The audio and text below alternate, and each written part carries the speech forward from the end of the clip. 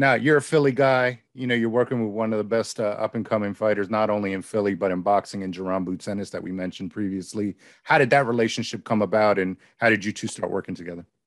Well, no, I've known the family for a while. Nice. I've known his father for a while. I was actually a fan of his older brother, Derek Ennis. We call his name is Pooh. Okay. But I was a big fan of his. Even growing up watching him box, I was so mesmerized by his hand speed and everything else. And it just to around 2013, 14, we all started helping each other. I was getting ready for a fight locally. And then 2014, I actually had an opportunity to fight in Puerto Rico, and his dad was the coach of the team.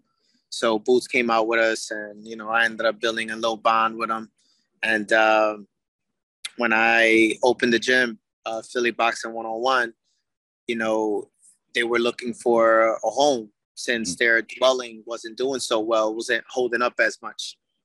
And so they came over, they gave the gym a shot, they trained there for the day, and Boots said that's where he wanted to be. And I ended up becoming the strength coach.